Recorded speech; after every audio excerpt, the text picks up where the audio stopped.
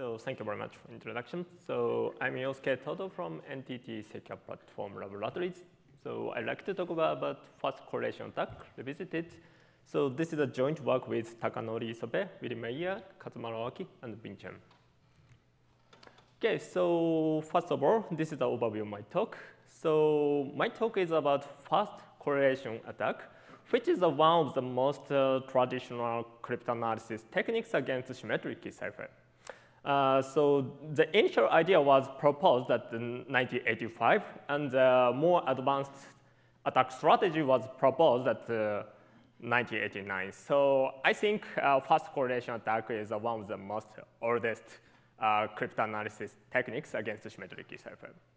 So now, we revisit the fast correlation attack, and we propose a new property, long key hypothesis, and a new attack framework. So our new idea is very powerful when there are many linear approximate representations. So in other words, our attack is a so-called multiple linear fast correlation attack. And finally, we apply this technique to modern stream cipher family, grain family. And especially, so the grain V1 and grain 128A are successful instantiation of grain family. And grain V1 was one of the E-stream portfolio, and 128A was standardized by ISO-IEC. And our new attack framework can break them all faster than the exhaustive search. Okay, so let's start talk. So first of all, I need to explain LFSR-based stream ciphers, because potential target of the fast correlation attack is LFSR-based stream cipher. So first, so this is the internal state of LFSR, and the secret key and or initialization vectors are loaded to the internal state at LFSR, and this state is a secret. Then, so this state is updated linearly by using the linear feedback polynomial f, and also it outputs AT. So if we use AT as keystream directory, unfortunately such cipher is insecure because the keystream is perfectly linearly computed from the internal states. So if we use, for example, Barkamp-Massey algorithm, so we can easily recover the internal states from the keystream sequence. So error sequence ET is very important. So by XORing ET with AT, and so ZT is becomes a secure keystream sequence. But of course, now we need to discuss symmetric key cipher, so that we can't choose ET from purely random. So in modern stream cipher, so we additionally prepare another state, and this state is updated by nonlinearly involving the LFSR state. And error sequence is so outputs from the another state. So now we want to attack this cipher by using correlation attack. So, but there are assumptions. So we assume that the probability of ET is equal to 0 minus probability of ET equal 1 is C. So if this cipher is purely secure against LFSR, secure against fast correlation attack, so this C must be 0. But now, so that we assume C is farther from 0. Then, so we first guess initial state ST0 and compute AT. If we guess correct ST0, then AT plus ZT coincides with ET. So next, we compute this value. So if we guess correct key, so this value follows this normal distribution. But otherwise, so it follows this normal distribution. So of course, the means are different, so that we can distinguish the correct key and incorrect key. But of course, the correlation attack is very famous attack. So when we design modern stream cipher, so ET is not biased usually. But sometimes we can observe a high bias relationship. For example, so we use the sum of ZT plus I from optimally choosing the set TZ, then so that we can observe the highly biased relationship with the internal state. For example, the case of grain V0, so the FSE 2006, so Barbain broke the grain V0, which was the initial version of grain V1, by using the correlation attack. So in this attack, so they use the TZ is equal to 0 and 80. So from now, so that I want to explain the procedure of fast correlation attack. So this attack consists of 3 parts. The first part is the generating parity check equations, and second part is reduce the size of secret bits, and finally recover the involved secret bits. Okay. So this is a high-level view of LFSR-based stream cipher. So at ST and BT internal state at time t for LFSR linear state and nonlinear states, respectively. Then ST plus 1 is generated by multiplying G, and BT plus 1 is generated from ST and BT by applying nonlinear function G, and this function also generates the key stream sequence KST. So now we first find the high biased linear trade. So this idea is almost the same as the linear cryptanalysis against block ciphers. So we first apply the zero mask for BT and the zero mask for BT plus 81. And we find high biased linear masks lambda. And this trade, the correlation of this trade is highly biased. So in that case, we have these linear approximate representations. So the most important part is to find high biased linear mask lambda I. So once we can find these approximations, so first, so ST plus I is generated from ST by linearly. So we can compute the gamma satisfying these equations. Moreover, ST is also generated from S0 linearly. So we can change this value to like this. So as the inner product, this value is changed to this inner product. So finally, we get these linear approximations. So now we update the T, and we can correct these linear approximations. And by using these many approximations, we recover the secret key S0. So original linear approximations is like this. So if we want to recover the S0 by using these approximations, we need to guess n bit S0. So if the n is greater than or equal to secret key level, secret key size, so this attack is always larger than exhaust search. So first, we reduce the size of secret involved bits by solving a partial birthday problem. So for example, we focus these 2 vectors and XOR. As a result, this last L bits is always 0. And so from this n capital N bit vectors, we generate this new matrix. So then,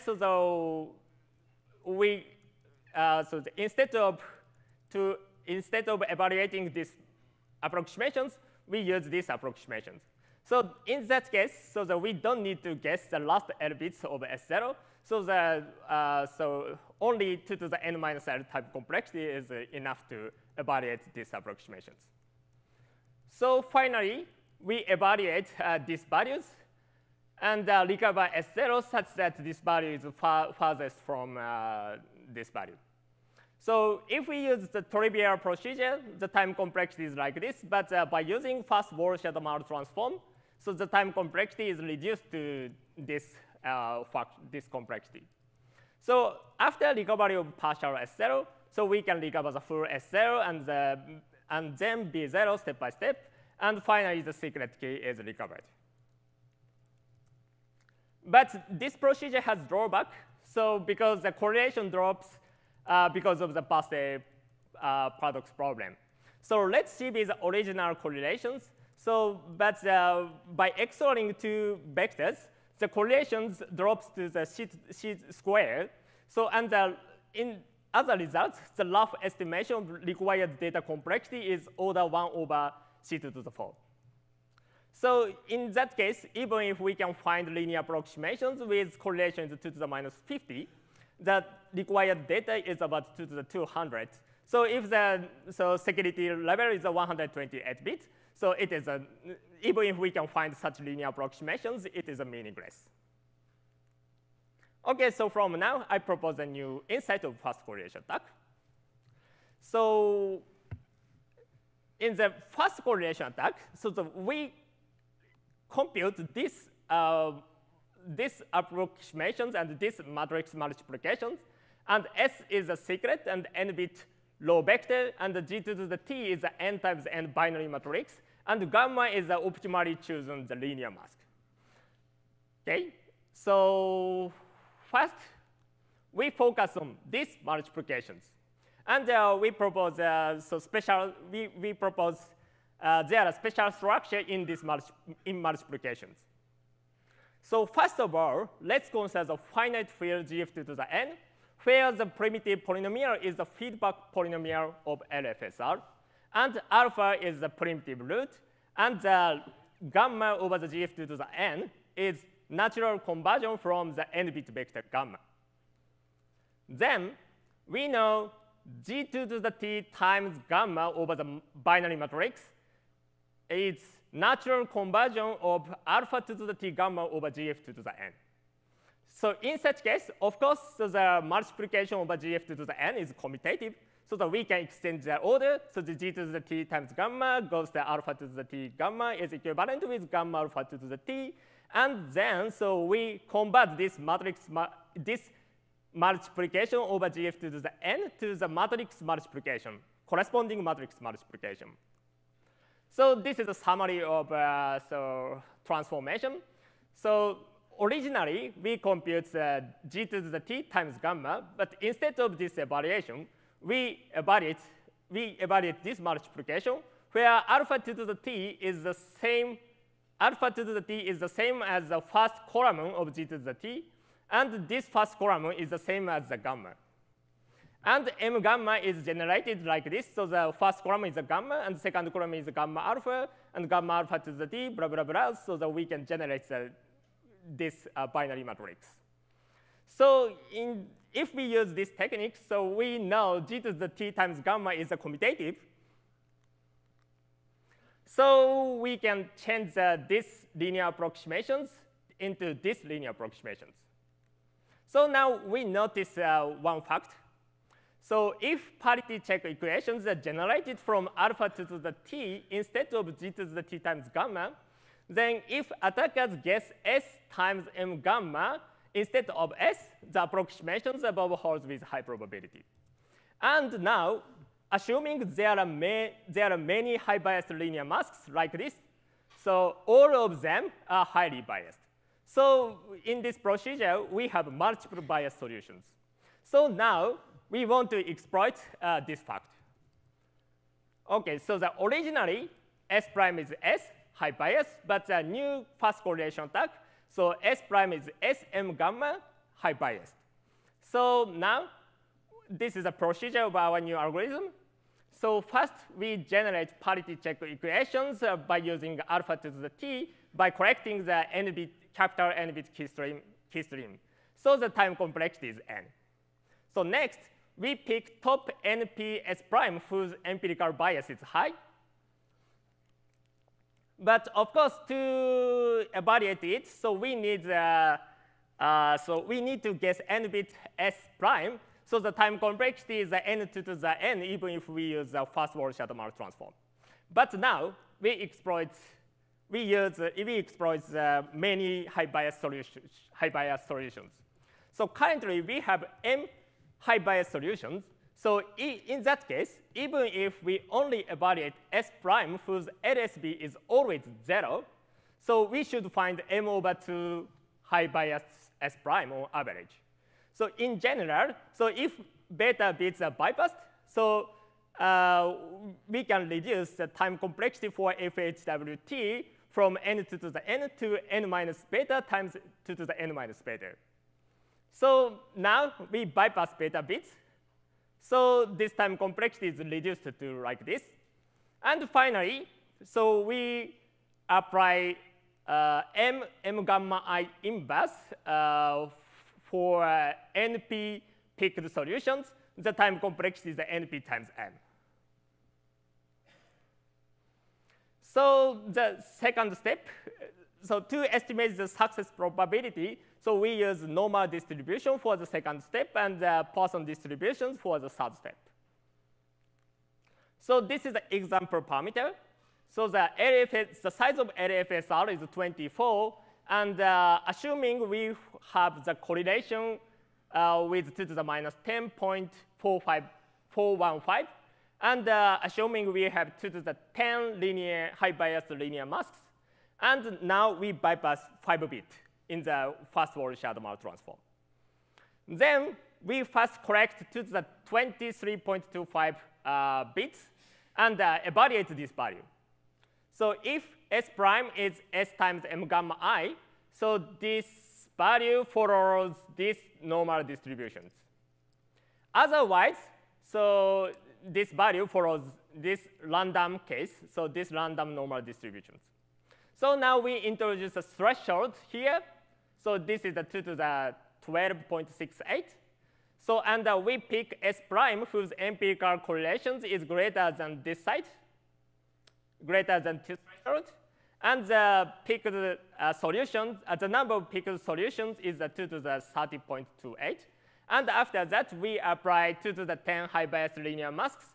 And so we recover the secret key. So finally, so removing the m gamma, so the correct key follows the number of appearance in the appearance of the correct key follows this Poisson distributions, but incorrect key, so it follows this Poisson distribution. So now I implement this attack to the toy grain cipher, and it plots of the experimental result. So as a result, our experiments almost followed our theory, and in this case, if we use the threshold 9, so the correct key is always distinguished with incorrect keys. Okay, so finally, so we apply this technique to grain family. So our new idea is powerful when there are many high bias linear approximations. So the importance is so grain-like ciphers has many high bias linear masks. So this is a structure of grain, and this bit is a key stream sequence, and the key stream is generated from the Boolean function h. And this is an example of grain V1. So h is a Boolean function from 5-bit input to 1-bit output, and h is a Boolean function like this. So if we use linear mask 0, 0, 0, 1, 1, then so the correlation is a -2 to the -2. And if we use 0, 0, 1, 1, 1, for example, the corresponding correlation is the 2 to the -2. So in this example, so we know 2 to the 4 2 to the 4 potential, there are 2 to the 4 potential linear masks with high correlations. And each input linear mask derives different linear approximations. So in the case of grain V1, moreover, the sum of the TZ keystream bits is used. And in the case of grain V1, we use TZ is like this. So the potential number of approximations is the 2 to the 4 times 10 and the 2 to the 40 different linear approximations. But of course, so this is rough estimation. So in real, we need more complicated evaluations. So actually, it is very difficult to explain it in this short time. So please read our paper in detail. Okay, so this is the conclusion and open question. So this is a summary of our attack. So for example, the grain 1 to 8a, we can find 2 to the 26.58 linear approximations with correlation is like this. So in this parameter, we can attack this scheme with time complexity is 2 to the 150.4, so which is faster than 2 to the 128. So, but we have big open questions. So yeah, actually we can break the grain 128A, but the target is only grain 128A without authentication mode. So if authentication mode is enabled, so only even clock outputs are used as keystream, and odd clock output is used to generate the tag. In that case, so the attacker cannot observe the odd clock output in realistic assumption. So it is very difficult to generate high bias linear approximations. So unfortunately, so that we cannot break grain 128A with authentication mode, So it is an open question to break grain 128A with authentication mode. Thank you very much.